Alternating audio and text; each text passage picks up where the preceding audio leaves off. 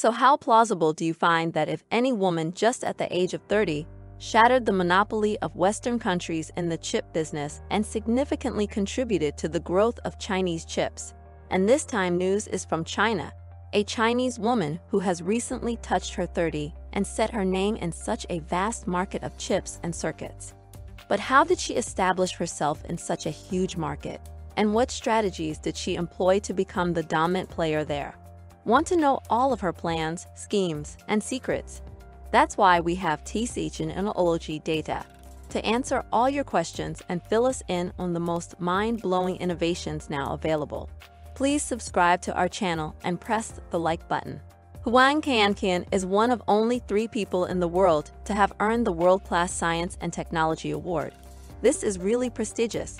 Only one other Asian has ever won this honor. She did it.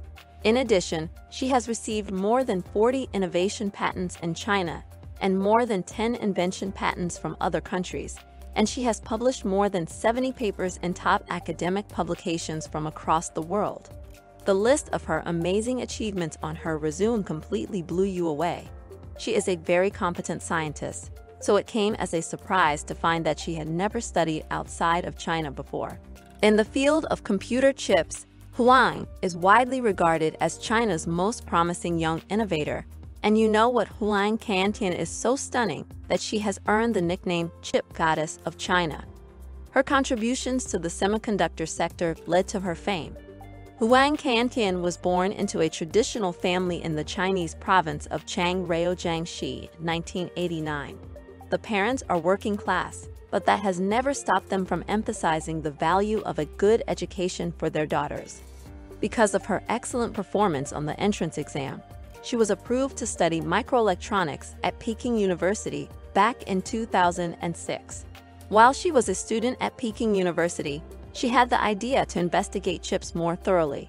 Her early disposition for hard work and self-improvement, along with her enthusiasm for education, helped her to swiftly become a leader among her peers at Peking University. Almost immediately after that, at the tender age of 22, she joined the study team led by academician Huawei. There, she committed herself to research micro-nano electrical devices that operate on extremely little amounts of power. And do you know? Huawei Qian appeared unfazed by the fact that more than 90% of Peking University students choose to study abroad and then remain there to work and immigrate every year. She insisted on sticking to her decision. The bright young woman was then invited to attend research camps at several foreign colleges and companies, but she stayed in China to earn her doctorate instead of following the path of the vast majority of her peers. Many were surprised by her decision, as Peking University is usually regarded as a great stepping stone to studies in nations outside of China. She also had the honor of being the lead author of a journal article, and the specialty that only 15% of papers submitted to it are accepted for publication suggests that it will significantly impact new development. You've probably heard of the International Electron Devices Meeting, IEDM, which is widely considered to be the premier academic event for the global semiconductor industry. Furthermore, it has been dubbed the Olympics of microelectronic gadgets. Furthermore, she is responsible for the increased minimum age for published authors. And do you know? Huawei Qian is also a mother, and she now has a 2-year-old child. Despite being a mom and responsible for her children's well-being, she has continued her pursuit of scientific studies. She hasn't stopped researching and writing up new findings on the potential development of China's semiconductor industry. We expect Huawei Qian to achieve even greater success and make good contributions to China's efforts to break the Western monopoly on chip production. And she is still actively engaged in the research and development professionals that she loves. But the thing that is in news is that this pretty Chinese chip goddess helped Huawei out of trouble. See, the United States has spared no effort in its pursuit of sanctions against Chinese companies operating in the advanced technology sector, including Huawei, ZTE, and SMIC. It intends to completely eradicate China's semiconductor manufacturing sector. In an effort to get around the technology embargo enforced by the United States, the Chinese government has implemented a chip assistance scheme worth several trillion yuan. In addition to financial difficulties, the semiconductor industry in China is also having trouble because of problems with its talent pool.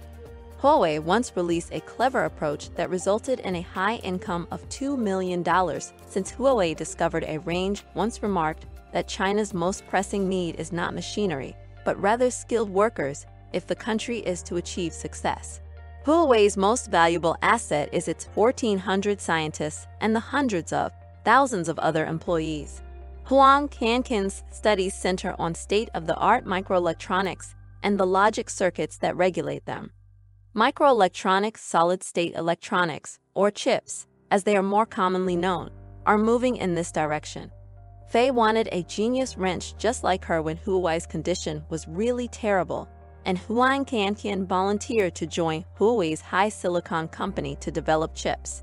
She's perfect and precisely what Fei hoped for. So in what ways has she contributed to Huawei during her tenure there? The chip is the electronic device's brain.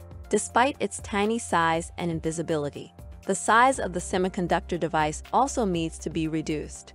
Huang Kankin and SMIC work together to provide the only current integrated method for recording chip devices. Because this technology can precisely regulate the position and size of each component on the chip, researchers can locate the components suitably and effectively after knowing the number of components, thus reducing the amount of work that must be done.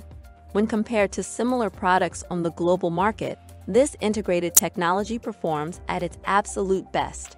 In June of 2021, Huawei's chip research group made a major breakthrough using Huang Xianqian's patent. Huawei used twin-chip stacking technology to directly integrate two 14-nanometer semiconductors into a single chip with a diameter of roughly 7 nanometers. This method does not require the use of a lithography machine. Additionally, she has been successful in creating a new mechanism that can be used in low-power gadgets. This innovation not only surpasses similar devices in the US and abroad, but it also sets a new world record for swing and silicon-based tunneling devices. And as we know, semiconductors are the central processing units, CPUs, in every modern electronic device, from microwave ovens to cell phones to unmanned aerial vehicles to automobiles. They are foundational to the advancement of technology, critical to the health of the economy, national security, and international competitiveness.